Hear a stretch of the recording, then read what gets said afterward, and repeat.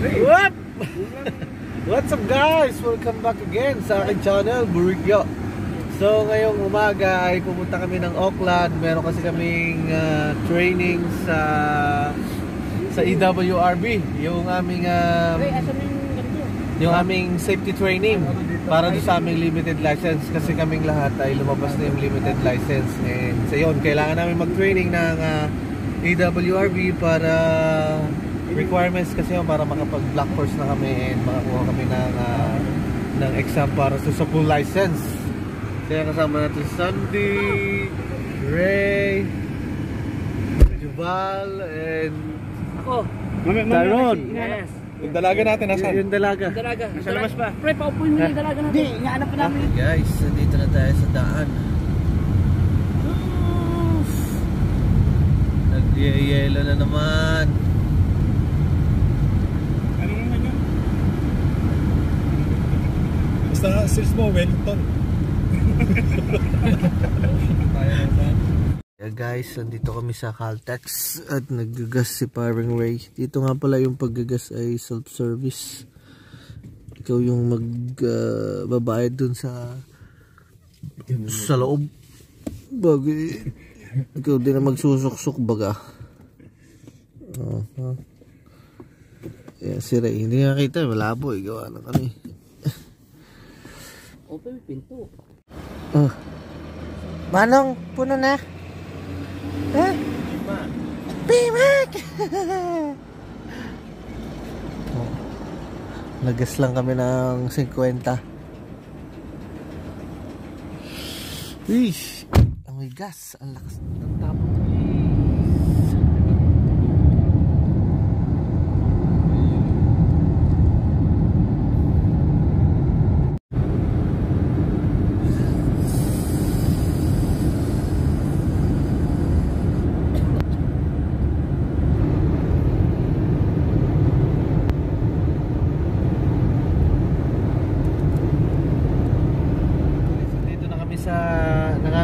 Hindi pa tayo nakaka 30 minutes ay 110 lang yung takbo kasi. Ito nga pala guys, may bago ko sombrero, Kathmandu, mura lang to. Pinili ko nung isang linggo. Sale kasi siya.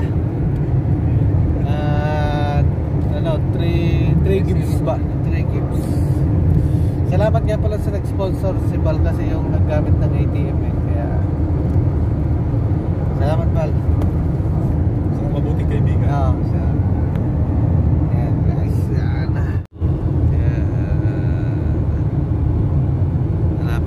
Malapit na kaming malate. Ay, 7 o'clock na. Nandito na kami sa Auckland.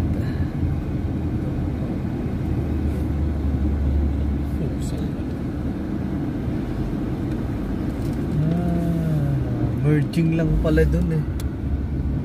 Merging. Ayun, namumula. Ayun.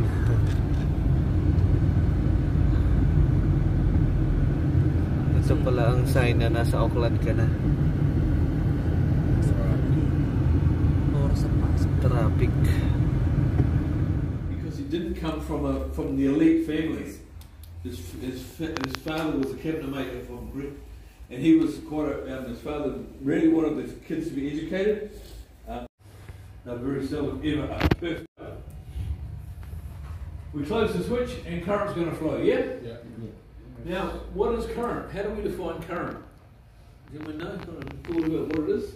Closed circuit, we've got line current, and we put our ammeter around the current around that element, and we're going to see a value, yeah? Yeah. Active current value. And let's say that, now if I put my ammeter around my neutral, how many amps am I going to see in my neutral? The same. 8.5. You agree? 8.5.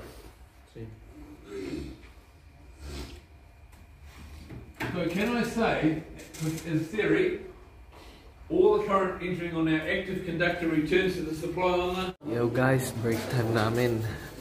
15 minutes break time ng aming training ngayon. Nag-ano muna tayo ng mga biscuit Sandy, don't get it all the way, man. Yan, ano na si Jubal.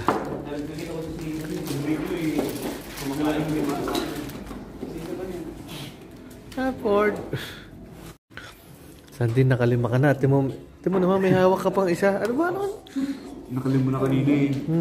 Habang nag-discuss yung si John Morris eh.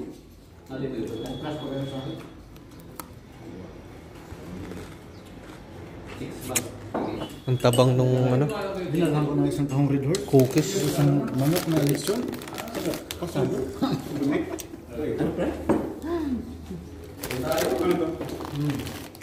One take. Guys, nandito nga pala kami sa electrical industry training. Ito na yung pinakamura na nakita namin na training. Kasi yung iba mga $400, $500. Kaya dito kami lahat ng mga tropa. Sa Auckland to eh. Dito na ulit kami sa training. And ariko. And yan, mayroon kami mga ibang kaklase oh. Mga ibang lahi. Si Tylon. South Africa. Ibang lahi din to. Yan. Iwalay mo naman. Hey guys. Sa likod. Hanggang alas 4 kami ng hapon dito na mag-training. So, okay naman yung training. Madaming natututunan. At ito yung competency para sa electrical side safe namin. Na para makapag-ano na kami ng Black Horse, makapag-book na kami ng Black Horse. Yun. Any meter charges you for the power you want to use today. They're nearly all smart meters, and they send your meter readings to the energy retailer. Mga gat yan. Ha?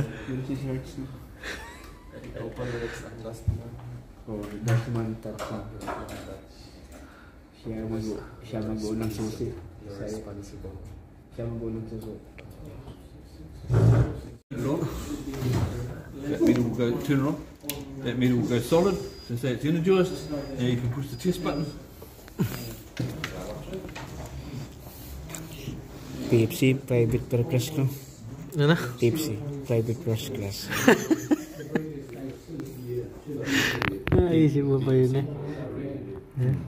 Tundalo pala yun. 1.19, 193 ampere. 1.19 ohms. Ohms niya. Ohms. 193 ampere. 193 ampere. Ito.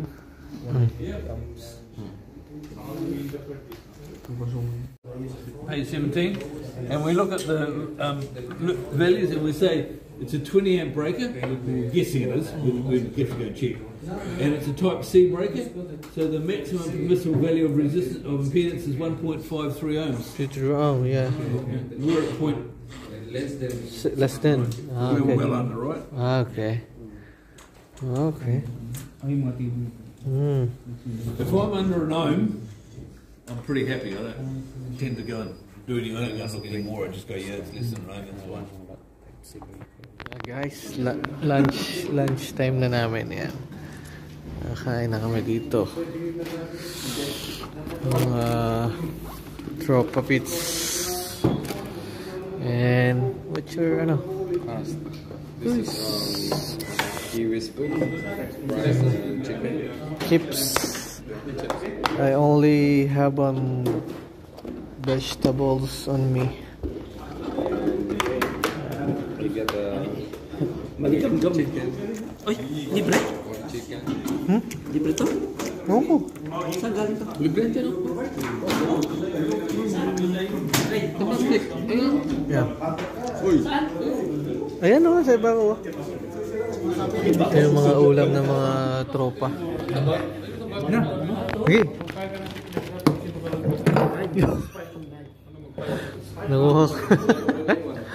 Nanguha ko ng manok ni Vicente.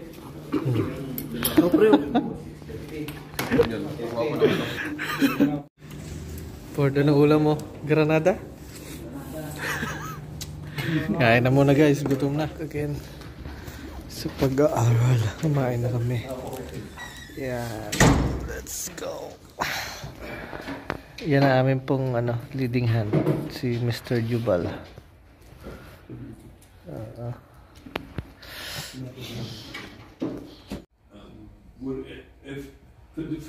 For domestic work and light commercial work, they're fine. If you are getting into the really big shit where you do it. Kasi hindi sumasabog ito.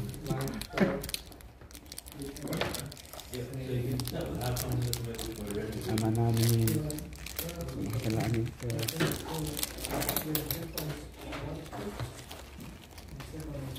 Extinction. Turn it on. Yeah, energize. You don't need it. Turn it on. Energize it. There. Now set your breaker. Okay. Now hit the test. Yeah. Excellent.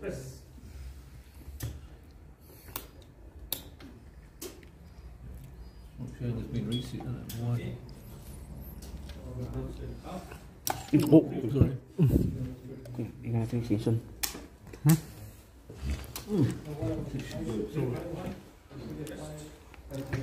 Oh, you were using it. Oh. Wrong. Yeah, now we're better. All right, happy now? Yeah. 16 milliseconds. Reset it. What's that, man? Change your sign angle to 0. F1. Ito. Take it again. 27 milliseconds. 27. Cool. Reset it 5 times. 5 times. Take it again. Reset it. Change your phone's angle. Yep. Push it again. Okay. Reset it. Go to half times. Push it. Yo guys, tapos na ang aming series sa aming mga churi-churi dito, aming training. So magsusunod naman kami sa CPR naman. Kasama sa course namin na yung mga CPR at kung ano-ano pa. CPR yung sulot. Sunod dapat.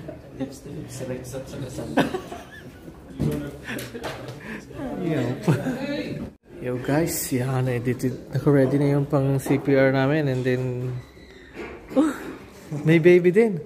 Oh, since the baby have for a baby. Yeah. You don't have to go anywhere, you'll be able to see, okay? Yeah. So, on right hand side, you should be on the patient's right hand side. Which side you're on really doesn't matter a damn. It's up to you for your comfort to be on the side that you want to be on. I always go on the right because I'm right-handed. Left-handed, you have to go on the right. So, I'll get myself down there first, which is not the easiest. And if I can't make it, it will be because of my knees, not because of anything else. So, I'm comfortable. I put myself by the patient's armpit because that's where his heart is in the middle. It's in line pretty much with this area underneath of his armpit. So that's the point I'm trying to find. And I make an L shape out of my hand and I lean across the patient and tuck it up into his armpit. I don't just put it over there, I tuck it up into his armpit. I slide my hand across until this is the part that's going to do the work, because it's on the end of this bone, and that's where the grunt is coming from. Yeah. The fingers are useless, they're just doing nothing. So just keep it out of the way. So I'm press with this. And you want it to be on that cross between the line of his nose and the line of his armpit. That's where the grunty bit of your hand is going to be. The fingers don't do any work at all. So, once again, slide that up there, slide it across to there, and when it's in line, now's the time to worry about your fingers. If you put your hand down like that and you push, this is how you break his ribs. So you don't want to do that, so lift those fingers up, put this hand on, and pull those fingers up. They don't have to be pulled up a long way, but they need to be not on his chest or her chest as it to go. Counters and timers ready? Okay. Start the timer the moment I do the first push and see how it goes. So, here we go.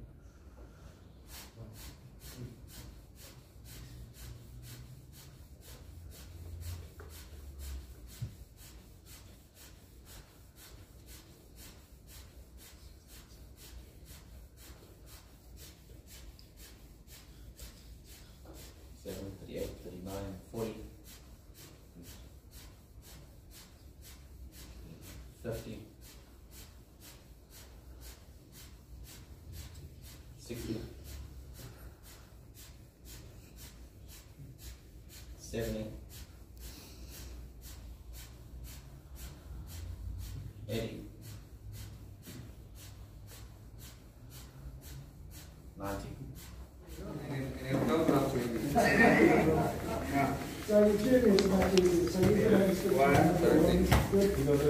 So make sure you get on the adults really important. But still needs to know.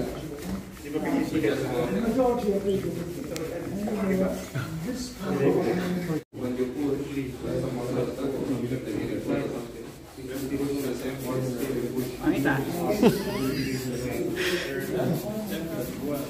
ang katawan mo ano mo, ilin mo.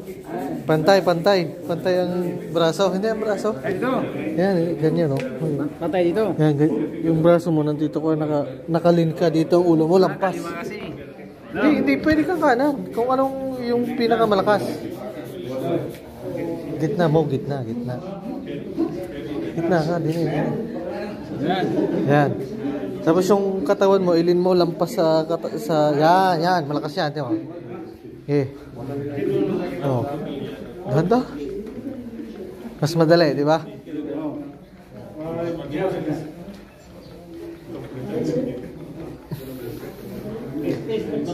Ha? Bahala ka na magbilang. Bilis mo. Can you teach me how to do it? Dali.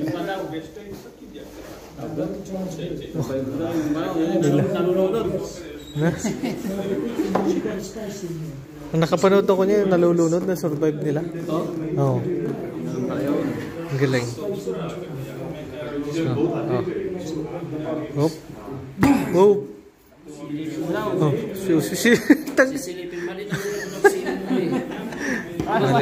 Mali ka, mali. Oo.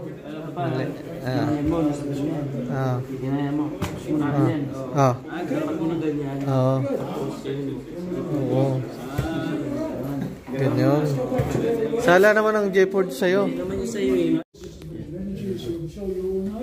How many joules would you let them pass through your body?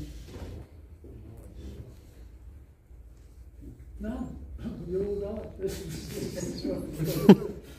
Well, defibrillators are designed to deliver 3 levels of shock because this is a trainer, and the difference between a trainer and a real one is that this is not plastic, and it doesn't, when you peel it off, it doesn't show you the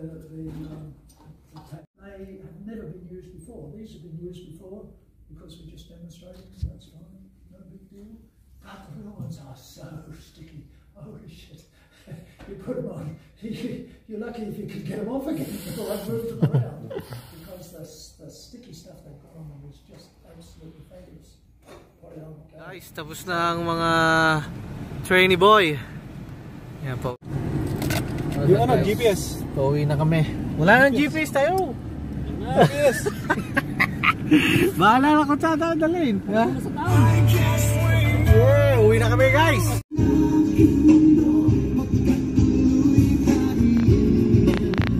Guys, nandito na kami sa Hamilton. Nandito kami sa Texas. At kakain kami na hapunan. Yo guys, nandito na tayo sa bahay. And yun na nga, at galing tayo ng Auckland doon sa ating safety training. Yun ay para si EWRB, para sa hindi nakakaalam. And yun pong EWRB natin ay site safe na kailangan mo talagang mag-undergo noon para sa EWRB kasi requirements nila yon for us to be competent in our limited license po. and yun ay diretso i-upload na ng training center to our EWRB portal, and then para ma-update ang EWRB na nag-undergo na kami ng safety training. So yun, and then wala na kaming problema regarding doon, and then ang next step namin ay to take a course para sa black course for the regulation examination, and then pagka nakuha kami ng course, so yun, nasa sa amin na kung kailan kami detect ng exam para sa regulation, and yun ang aming susunod na step para dito sa limited license, para sa EWRB full license namin as electrician. And so yun, nakita nyo naman yung mga ginawa natin na nag-seminar tayo regarding sa mga safety ng electrical and sa testing and yung mga risk assessment, mga ganyan, at CPR in case na kailangan ng katrabaho mo ng tulong kung halimbawa may naging problema sa site. Yun. At madami pang iba, hindi ko kasi masyado guys nang nabidyohan kasi siyempre alam nyo naman pagka nagbibideo lang tayo ay hindi tayo makakaintindi ng mga topic, and so kaya kumuha lang tayo ng mga short clip lang na naka-video lang natin para makita nyo din kung ano yung ginagawa doon sa electrical site safe para sa EWRB, para pagka kayo yung nagpa-assess sa EWRB, and then ayun, malalaman nyo. And then guys nga pala, one thing, kaya doon kami nag EWRB site safe kasi yun yung pinakamura na na-search namin throughout here sa Hamilton and Auckland. Kasi ang iba merong dito sa Hamilton ay merong 500 and meron namang iba 400, pero doon kasi ay 285 something yata ganyan. And so nakales kami ng konti, tapos hati-hati lang kami sa gas and food, may baon naman kami. So yun yung ginawa namin. And then lalagay ko sa baba yung link nung site safe na yun para sa inyo makakapanood, lalo na sa mga electrical at electrician dito sa New Zealand na wala pa noong site safe. Maganda yun para sa inyo, mas makakamura kayo. So guys, hanggang dito na lang, and medyo pagod na, and then pasok na naman bukas, so magpe-prepare ulit ng mga pagkain, and then magre-rest para sama ko ulit sa trabaho bukas. And yun guys, thank you for watching and see you on my next vlog. Goodbye!